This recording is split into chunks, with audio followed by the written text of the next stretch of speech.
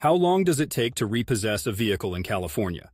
Repossessing a vehicle in California is a process that can vary in duration depending on several factors, but I'll try to break it down. When you default on your car loan, the lender has the right to repossess your vehicle. However, they can't just swoop in without warning. Here's a rough timeline of events. 1. Missed payments. You typically have to miss a few payments before the lender considers repossession. They may contact you after the first missed payment. By the second or third missed payment, they're likely considering repossession. 2. Default notice.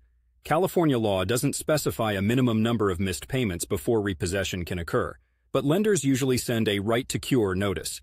This is essentially a warning that you're in default and at risk of repossession, giving you a chance to make up missed payments. 3. Repossession. Once the lender decides on repossession, they don't need a court order. They can repossess the vehicle at any time, as long as it's done peacefully and without breaching the peace. This means they can't use physical force or break into your garage. Repossessions can happen quickly, often within days after a decision is made. 4. Post-repossession. After repossession, the lender must provide you with a notice called a Notice of Intent to Sell within 48 hours, excluding weekends and holidays.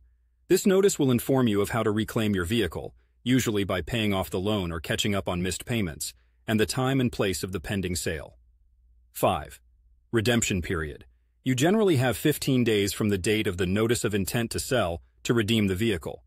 This period can be extended to 20 days in certain cases, offering you some breathing room to sort out finances. 6. Sale of vehicle.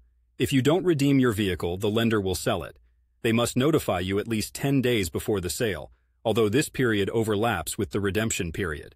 To summarize, the entire process from the first missed payment to the sale of the vehicle can take a few months, but the actual repossession can happen quite swiftly after the lender decides to reclaim the vehicle.